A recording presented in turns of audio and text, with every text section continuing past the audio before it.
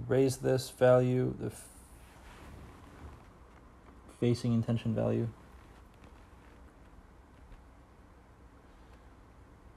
There are a lot of powerful tools within these shader windows.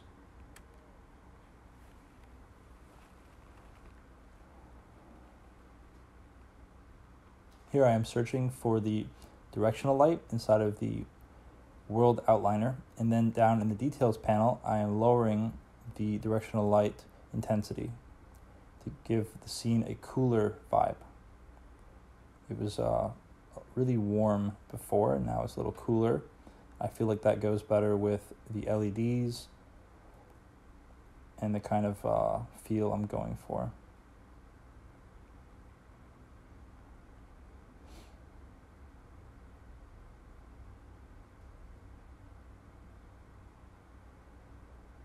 Give it a good save.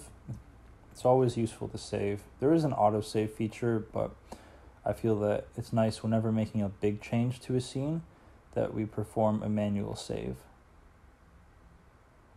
Here we are back inside of the asset window.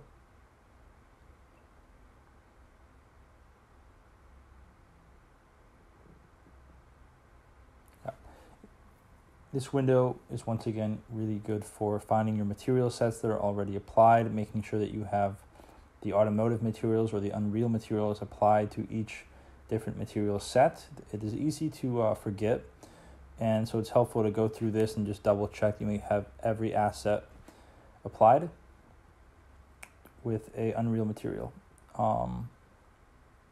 Especially in automotive models like this that have a lot of different parts and material groupings, it's always good to go in and double check. Here we are in the car paint material again. Wait, let's go back. Metal. I'm looking for a chrome right now. Nice kind of chrome. There we go for the headlights. This may take a few moments depending on the size of your file and the size of your scene or the quality of your computer. And here we go. We got that nice kind of chrome inside of there. It's, has the light bouncing around pretty good. Back inside of Maya here, going in. And I find it useful to have Maya open and go in and choose our materials.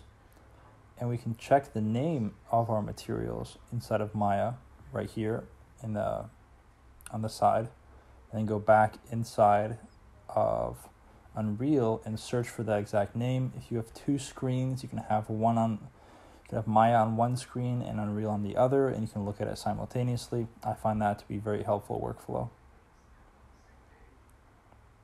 But for the purpose of this video, I'm keeping everything on the same screen for recording purposes. And I think the car paint looks really nice inside of this environment.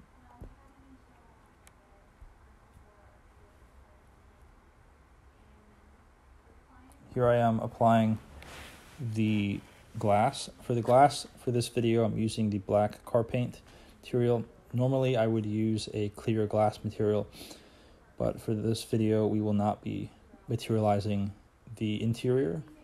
It's just going to be a few Maya shaders in there.